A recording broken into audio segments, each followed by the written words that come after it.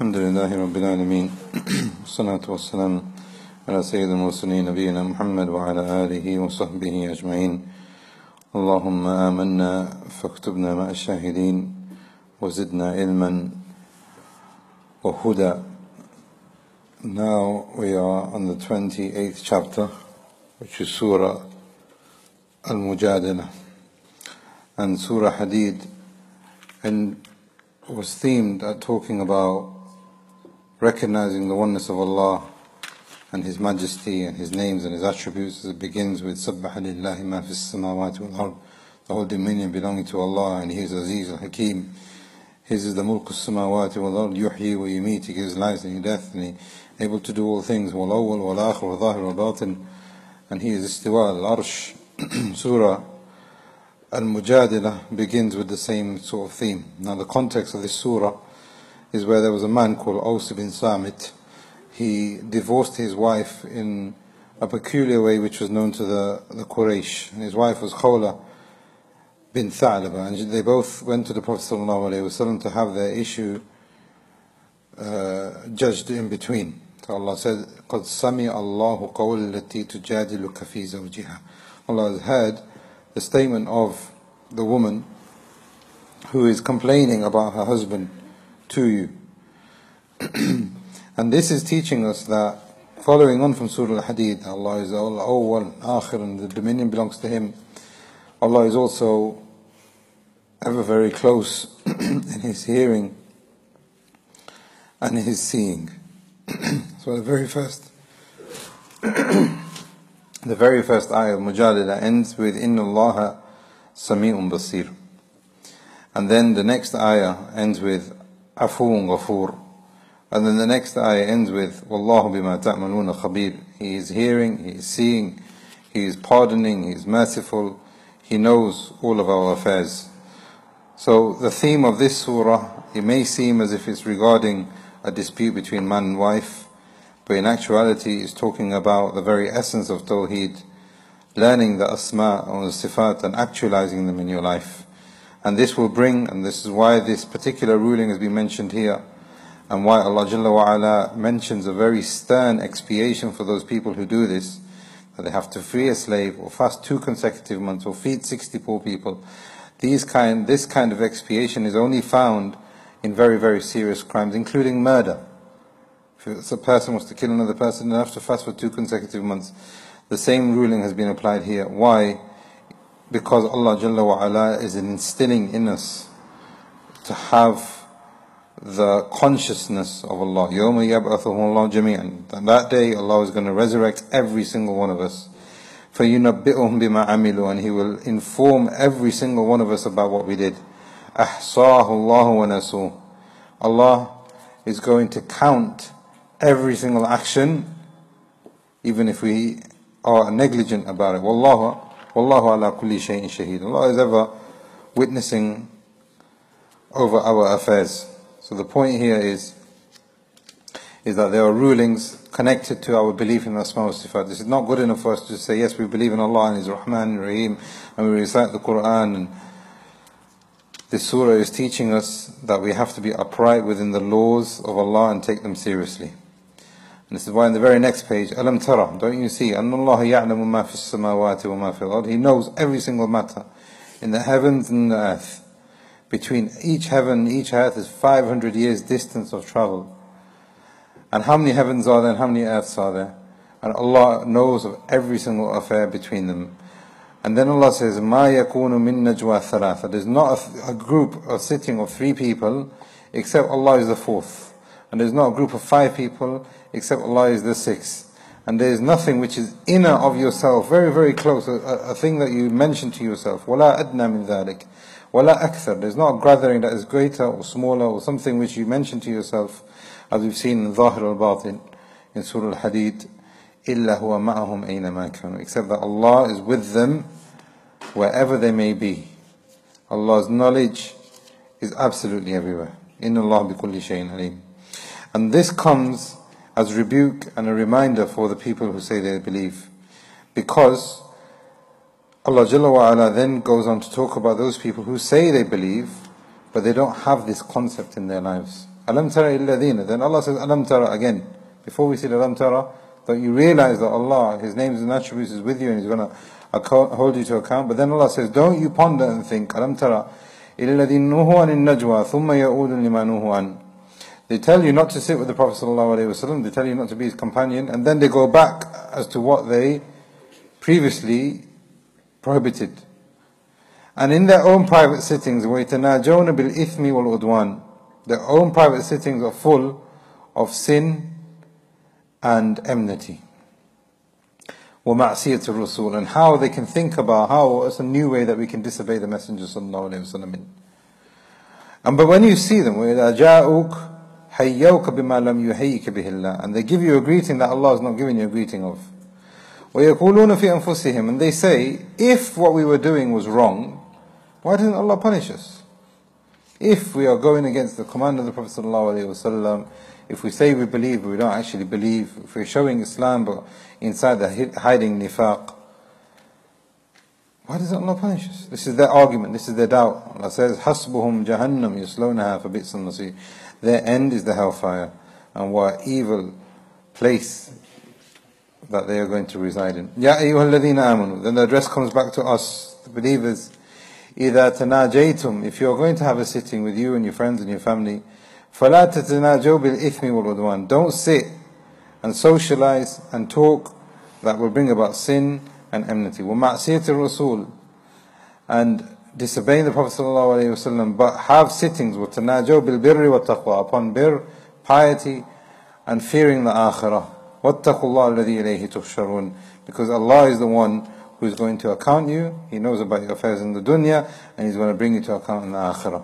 How many affairs and how many sittings do we have in our friends and our family are full of ithm, sin, and udwan, and creating enmity verbally with one another, and in our thoughts with one another.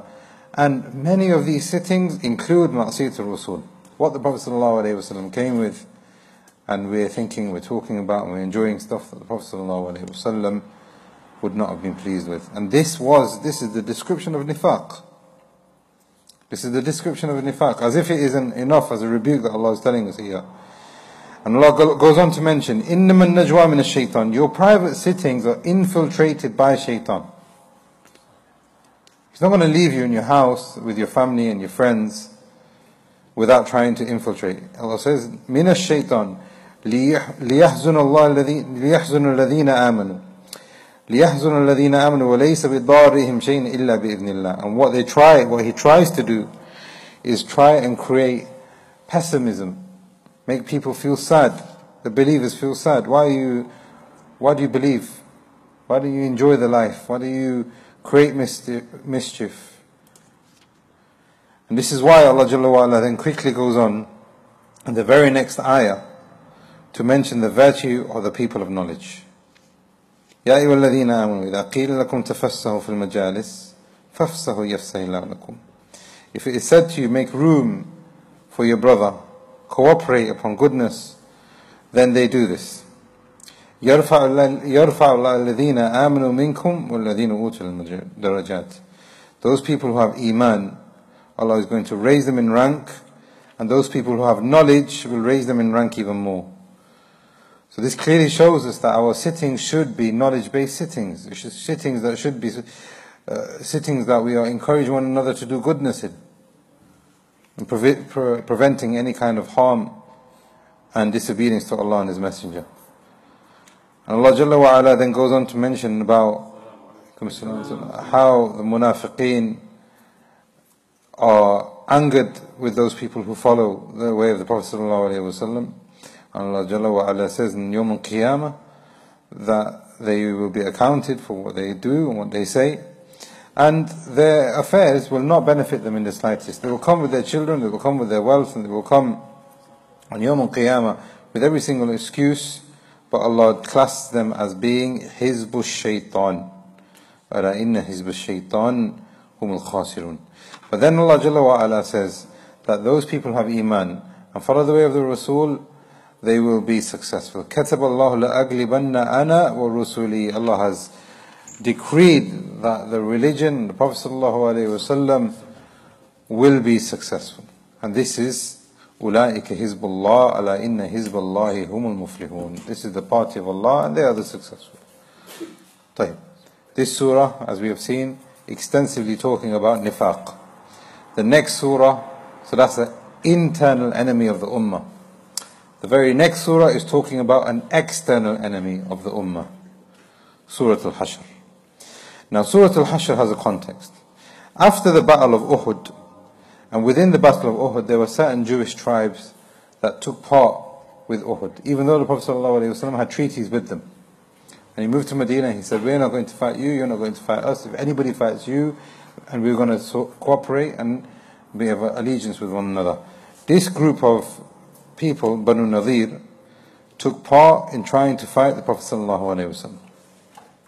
So after Uhud, the Prophet ﷺ also realized that these people have proven treacherous to their covenant. But somebody actually got killed by Banu Nadir. So what the hypocrites did, and like we've said before, the surah in this juz, the surah that came before it, is talking about the hypocrites and how they try and plot and try and, seek disaster for the Prophet ﷺ and the Ummah. What they said is they went to Banu Nadir and they said, call Muhammad ﷺ to your village and we will support you. Now is our chance. He's going to come and see you by himself. He's not going to come with an army. He's going to come and see you about this person that has been killed. And we will support you. And if war breaks out and Muhammad gets away, we will be defending you. Banu Nadir, don't worry. So the Prophet ﷺ went with Abu Bakr and Umar to Banu Nadir. And he told them that we want to talk about this affair of this person that has been killed. We need a resolution. So they told the Prophet ﷺ to wait at this wall. And we're going to discuss the matter here, but just wait here. And what they plotted is they climbed the wall with the biggest rock that they could find, and they were going to throw it on top of the head of Muhammad ﷺ, and this would be the end.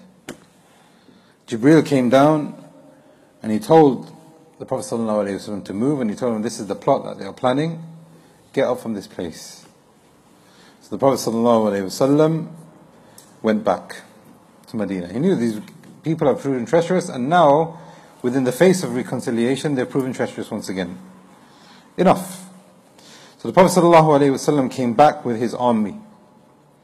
He came back with his army. And remember, the munafiqeen of Medina said before to the people of Banu Nadir, if he's coming with his army, we're going to support you guys, not these guys. Not the believers, we're going to be with you. So what Banu Nadir did is they fortressed their village or their city. They made it so that the Muslims couldn't enter. And this is how Allah begins this surah. سَبَّحَ لِلَّهِ مَا فِي السَّمَاوَاتِ وَمَا فِي الْأَرْضِ. All glory to be to Allah. All praises are for Him who is dominion of the heavens and the earth. وَهُوَ الْعَزِيزُ الْحَكِيمُ. He is the one who took these people out of their lands where they made a fortress. And you didn't think that this fortress could ever come down. This fortress was mighty. How can you bring this fortress? Allah is the one who brought it down for you. And they left their homes with fear in their hearts. وَقَذَفَ فِي قُلُوبٍ رُعْبٍ. They ran away. They had a fortress, they had an army, they were promised by people from within Medina that they're going to fight Muhammad sallallahu alayhi wa sallam. You have to remember Medina at that time, after the 3rd year, 4th year of Hijrah, 5th year of Hijrah, it wasn't very, very big. They said, we'll support you. But despite that, in their hearts was fear. And what did they do? Not only that, they left their city destroying everything. They say, if we can't have it, Muhammad's not going to have it. يُخْرِبُونَ بُيُوتَهُمْ بِأَيْدِيهِمْ وَأَيْدِي الْمُؤْمِنِينَ. They destroyed their own houses and then they left. And Allah is saying, فَاعْتَبِرُوا يَا الْأَبْصَارِ. How many people have fortressed their cities, have oppressed the Muslims, but Allah has brought their oppression and their fortress down to the ground with nothing. And had Allah not written before that they are going to exile themselves, Allah would have punished them. Isn't this a sign for us also? That we want certain people to stop their oppression, we want certain justice to happen in the dunya. And if anything, just leave the Muslims alone, go out in exile. But had Allah not written what He has written and what He has pre-decreed, Allah could have destroyed them in the dunya. وَلَهُمْ فِي الْآخِرَةِ عَذَابُ النَّارِ. ذلك بأنهم شاقوا الله ورسوله ومن يشاق الله فإن الله شديد العقاب. Now we have to remember here, ومن يشاق, Allah is saying anybody who disobeys Allah and His Messenger, then they have a punishment. But who is directed on that first? It's the believers. So who is the cause of his own downfall? Is the believers. ما قطعتم من لينة أو تركتموها قائما على أصولها فبإذن الله. Some of the plantations they left upright because they didn't have a chance to destroy it, and some of them they destroyed and they left.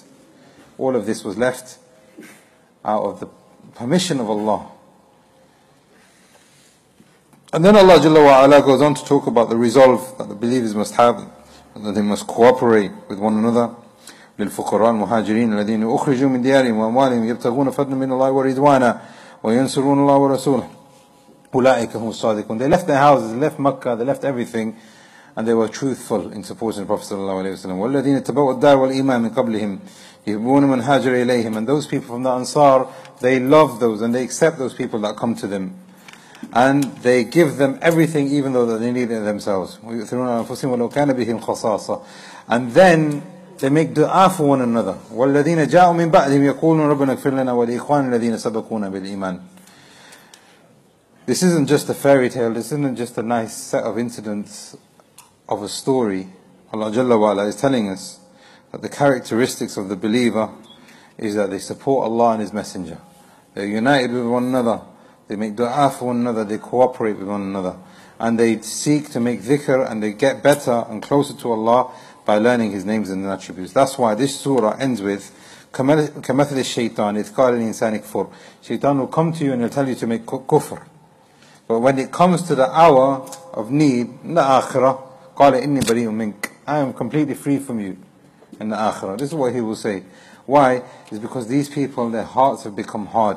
This is what Allah Jalla wa Ala is saying here. يَا أَيُّهَا الَّذِينَ آمَنُوا اتَّقُوا اللَّهَ وَلْتَنْظُرْ نَفْسٌ مَا قَدَّمَتْ لِغَدٍ. Look at what's going to happen for you tomorrow in the akhirah. Fear Allah now and prepare for you tomorrow. Why?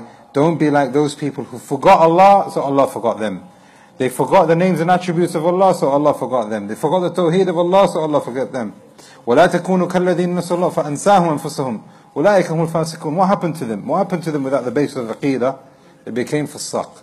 They became sinful. They became innovators. They became negligent. They became weak in their iman. This is why Allah then says, لا يستوي أصحاب النار وأصحاب الجنة. The people of Jannah and the people of Nar are not the same. The people of Jannah are those people who are firm in the names and attributes and tawheed of Allah. That's why the surah ends with, هو الله لا إله إلا هو عالم الغيب والشهادة هو الرحمن الرحيم. Name after name after attribute after attribute. هو الخالق له الأسماء الحسنى. And those people who understand this, يسبح له ما في السماوات والأرض. Everything between the heavens and the earth, the angels, the malaika, the animals, the plants, the stars, the moons, and all of these things that we've seen in the surahs just before, they make tasbih of Allah because they realize His oneness and they realize His names and His attributes. This is Surah Hashr. Surah Hashr is talking about the enemy from within as well as the enemy from without or outside. Then we have the next surah, which is Surah Mumtahina, which is the surah of tests. And Imam as-Suyuti is saying here, after we've had Mujadilah, instilling Iman in names and attributes of Allah and warning against nifaq, then we've had Hashr talking about the external enemy. Now we have Mumtahina, again talking about an external enemy, but this external enemy doesn't want peace with you, not from the outset. يَا أَيُّهَا الَّذِينَ آمَنُوا لَا تَتَّخِذُوا عَدُوِّي وَعَدُوَّكُمْ. They are your enemies and they are my enemies, Allah Jalla wa Ala. They don't want peace with you, they don't want to tolerate your message, they don't want any kind of treaty, they don't want any kind of mutual agreement, they just want enmity. And Allah Jalla wa Ala goes on to mention in this surah that some of the believers will love them, even though that they hate them, as in they hate the believers back. And if they had the chance, they would spite you. And on the Day of Judgment, this kind of connection, this kind of affiliation with one another will not help you in the slightest. لَن تَنْفَعُكُمْ أَرْحَامُكُمْ وَلَا أَوْلَادُكُمْ يَوْمَ الْقِيَامَةِ يَفْصِلُ بَيْنَكُمْ. Allah is going to talk about every single affair on the Day of Judgment.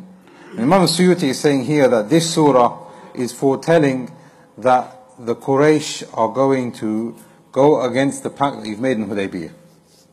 You're going to go against it. So remain firm. And how does he remain firm? Here we have the example of Ibrahim, the father of Tawheed and the grandfather of the Prophet ﷺ. قَدْ كَانَ لَكُمْ أُسْوَةٌ حَسَنَةٌ فِي إِبْرَاهِيمَ وَالَّذِينَ مَعَهُ. You have the best example, Ibrahim. Why? Because he said to his people, the people who didn't want tolerance, they didn't want to create harmony, he said to them, إِنِّي بَرِيءٌ مِّنْكَ, I am free from you. And I have enmity with you for the sake of Allah, because of your injustice, because of your tyranny. And Allah Jalla wa Ala goes on to talk about Surah Mumtahina, and He gives us detail of giving bay'ah to only those people who have Iman, Tawheed, and want to create this uprightness and allegiance to what is just.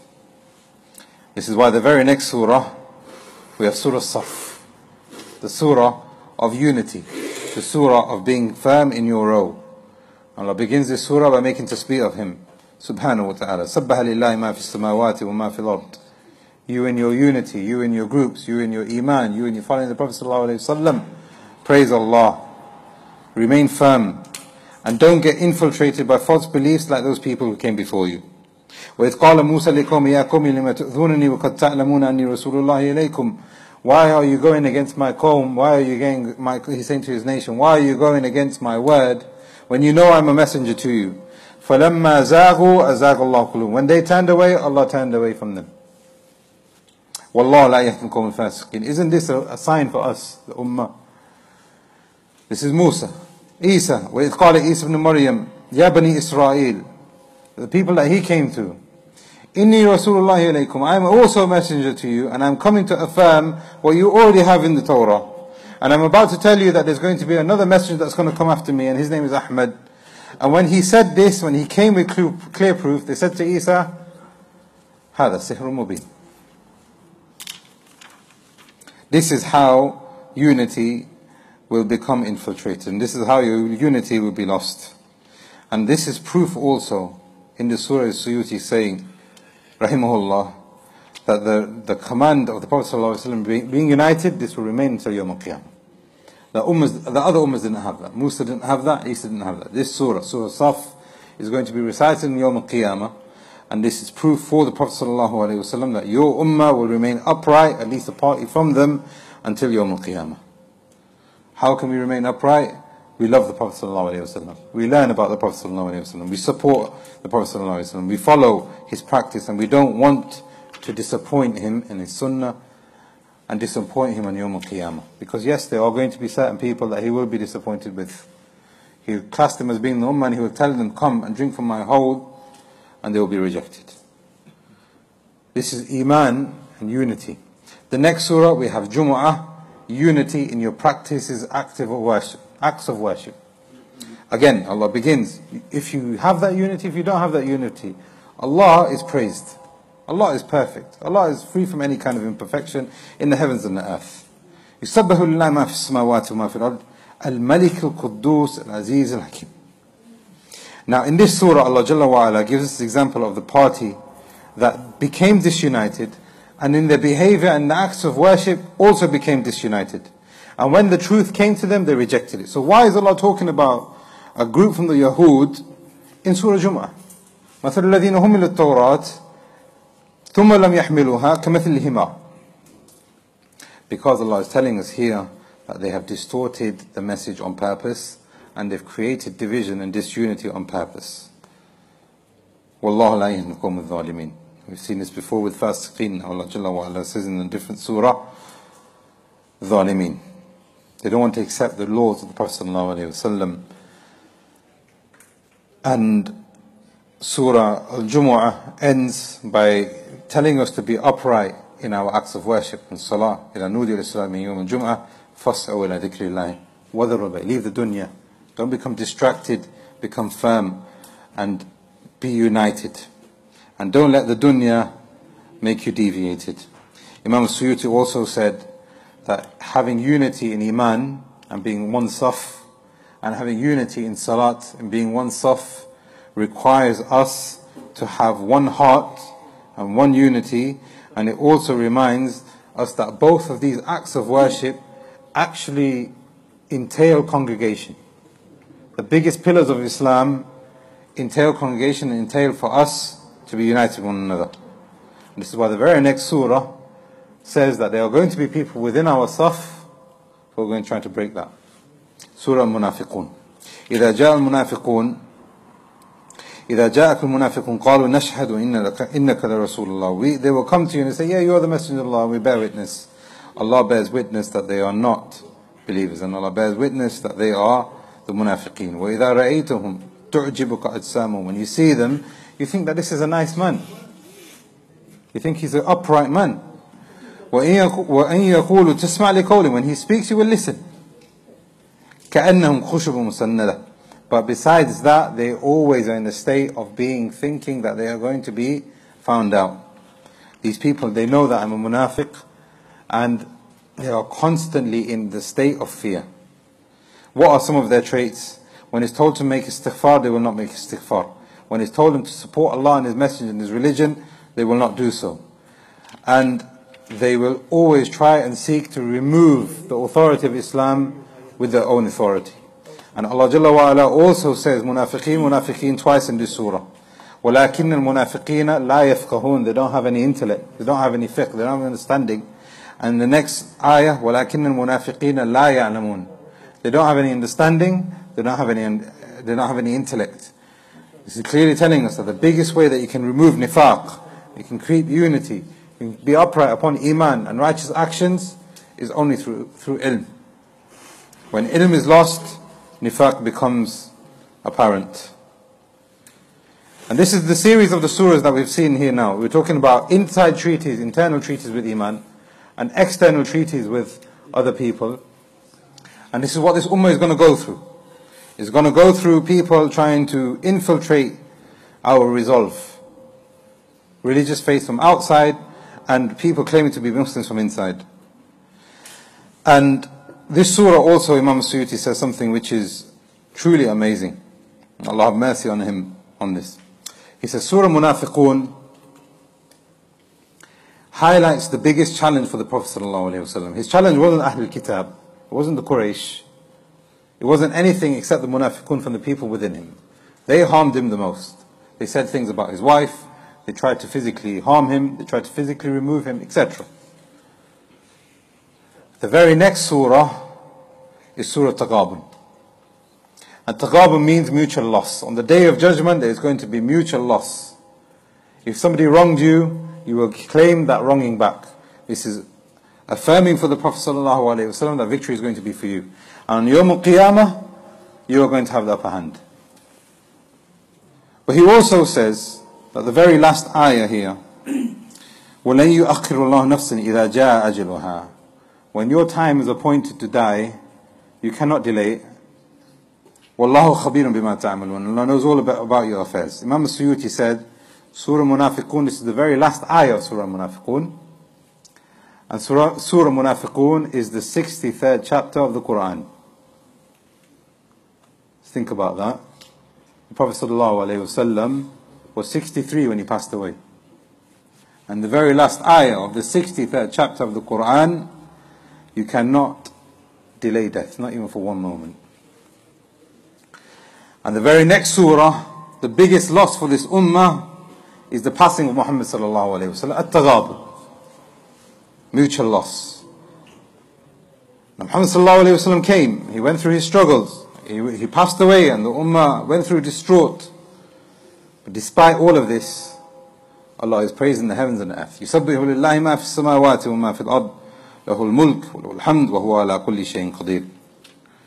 Surah Taghabun is teaching us that the biggest form of nifaq will not benefit these people. And what is the biggest form of nifaq? Surah Al-Munafiqun ends with this. يَا أَيُّهَا الَّذِينَ آمَنُوا لَا تُلْهِكُمْ أَمْوَالُكُمْ وَلَا أَوْلَادُكُمْ عَنْ ذِكْرِ اللَّهِ. Don't let the dunya, the life, your children distract you from the remembrance and the akhirah with Allah. Surah Taghabun is teaching us that your wealth, your children, your families will not benefit you on the day of judgment.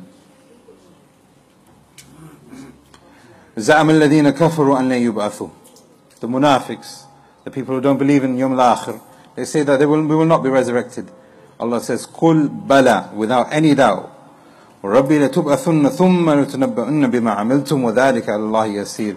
You will be informed, you will be resurrected, and there will be recompense.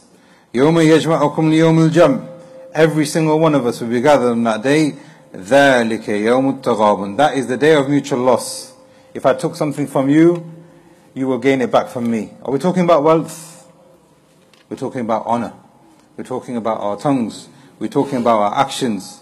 We're talking about our taqwa with one another. And this is what Surah Taghabun is teaching us. And then Surah Taghabun is also teaching us, مَا أَصَابَ مِن مُصِيبَةٍ إِلَّا بِإِذْنِ اللَّهِ. Any affliction that you have in the dunya is from the permission of Allah. But those people who have iman and are guided, then Allah will make their affairs upright in the dunya and the akhirah. وَأَطِيعُوا اللَّهَ وَأَطِيعُوا الرَّسُولَ فَإِن تَوَلَّيْتُمْ. If you turn away from this, فَإِنَّمَا عَلَى رَسُولٍ بَلَاغٌ مُبِينٌ. The message has been made clear for you. If there is any loss for you on the day of judgment, or if there is any loss for you in the dunya, it's only because of what you've done yourself. يَا أَيُّهَا الَّذِينَ آمَنُوا إِنَّ مِنْ أَزْوَاجِكُمْ وَأَوْلَادِكُمْ عَدُوٌّ لَكُمْ فَاحْذَرُوهُم. They are a test for you, and don't let that test make you fail, like it happened to the munafiqeen in the surah before. وَإِن تَعْفُوا وَتَصْفَحُوا وَتَغْفِرُوا. If you are kind to them, if you overlook their mistakes, if you pardon them, if you are nice to them, then Allah will be Ghafoor Rahim to you. إِنَّمَا أَمْوَالُكُمْ وَأَوْلَادُكُمْ فِتْنَةٌ. It's an entrust upon you. وَاللَّهُ إِنْدَهُ أَجْرٌ عَظِيمٌ. If you fulfill that trust on the day of mutual loss, you will be safe. So fear Allah as much as you can, and give Allah a goodly loan, and Allah will multiply it for you. عَالِمُ الْغَيْبِ وَالشَّهَادَةِ. How many loans have you given to Allah? How many sins have you made to Allah, and we don't know about it? Allah knows the affairs of the seen and unseen, and He is Azizul Hakim. The next surah, Surah at-Talaq. And before we go into Talaq, we have Imam as-Suyuti also saying that Munafiqun and at-Taghabun both end with success in the Akhirah by making dhikr of Allah in the dunya. And at-Taghabun also mentions all the 6 pillars of Islam, which is very rare to find in a very small surah. And Surah at-Taghabun also mentions over 10 names and attributes of Allah, which is again very rare to find in a very small surah. If you want success in the Akhirah, all of these surahs have been put together not because of coincidence, my brothers and sisters. Mumtahina, and then we've had Hashar, and all of them are talking about Asma and Sifat, talking about being upright, talking about Aqeedah, talking about actions, warning against nifaq, warning against indulgence in the dunya, and letting our families and our perception of life and our wealth deceive us. Surah at-Talaq. And Surah at-Talaq carries on from the message of Munafiqun, is that your wealth and your children and your wives are a test for you. And the context of this we don't have time to discuss, but the Prophet ﷺ was instructed here that if you're going to make talaq, then you do it in the correct manner. Because it could be that you want to make talaq of one of your wives because they are distracting you from that lofty purpose of the akhirah. So Allah Jalla wa Ala also tells us that if you are living with them, be with them nicely, spend with them, don't create hardships in your family lives, create social stability with one another. And taqwa is repeated more than once here. And Imam as-Suyuti said taqwa is repeating twice. Allah says about the taqwa that those people, وَمَن يَتَّقِ اللَّهَ يَجْعَلْ لَهُ مِنْ أَمْرِ يُسْرًا, in a positive sense. All your affairs will be easy. And then also in a negative sense, وَمَن يَتَّقِ اللَّهَ يُكَفِّرْ عَنْهُ سَيِّئَاتِهِ. He will eradicate all your sins. You want ease in your life, you want ease with your family, you want ease with your children. Surah Talaq. Be responsible, be upright, be kind with one another, have taqwa with one another, and know that you will be tested, but instill the names and attributes and the consciousness of Allah, and you will be successful. The last surah of this juz is Surah at-Tahrim, and this is exactly what happened following on from Talaq. There was an issue with the Prophet ﷺ with some of his wives, and the Prophet ﷺ swore an oath, but Allah rebuked him. Ya ayyuhan nabi, in the nicest way. Allah was addressing the Prophet ﷺ. He didn't say, Ya Muhammad. He didn't say, Ya ayyuhan nabi. Lima tuharrim ma halal. Look, why are you making something that Allah has made halal for you? Why are you making it haram? Why are you doing it to please your wives? Why are you doing it to please your wives? Allah is Ghafoor Rahim. And the point in this surah Imam as-Suyuti is saying here is that we don't expose one another's faults. We keep our secrets. We seek to reconcile. And besides all of this, it could be, and it's very, very possible, that in one household you have somebody who is upright, or maybe an Imam of Tawheed and Taqwa, but his wife is completely the opposite. But it could also be that this woman, she is absolutely pious and guaranteed a house in Jannah, but her husband is the most tyrannical person that history has ever seen before. What's the cause? What's the solution? Ya ayyuha alladhina amanu qu anfusakum wa ahlikum nara. Take this very, very seriously. Save yourself and your family from the hellfire. How can we do this? Ya ayyuha alladhina amanu. In the nicest way. Allah is addressing me and you. We say La ilaha illallah. We say we're proud to say it. Allah is addressing you then. Accept it. Tubu ila Allahi tawbatan nasuha. You want success in the dunya, in the akhirah, go back to Allah with your mistakes and go back to Allah seeking assistance to do more good. Asa rabbukum an yukaffir ankum sayyi'atikum. It could be that Allah will forgive you of your sins in the dunya and the akhirah, and in the akhirah He will give you Jannah and tajri. And He will make you with the Prophet sallallahu alaihi wasallam on a day that He has promised that He will not humiliate the Prophet sallallahu alaihi wasallam. Allah Jalla wa Ala then ends with a parable. Nuh and Lut, two upright Nabis that we have seen throughout the surah, throughout the whole Quran, their wives disbelieved in them. They're in Jannah, highest, loftiest status in Jannah, the wives will be in hellfire.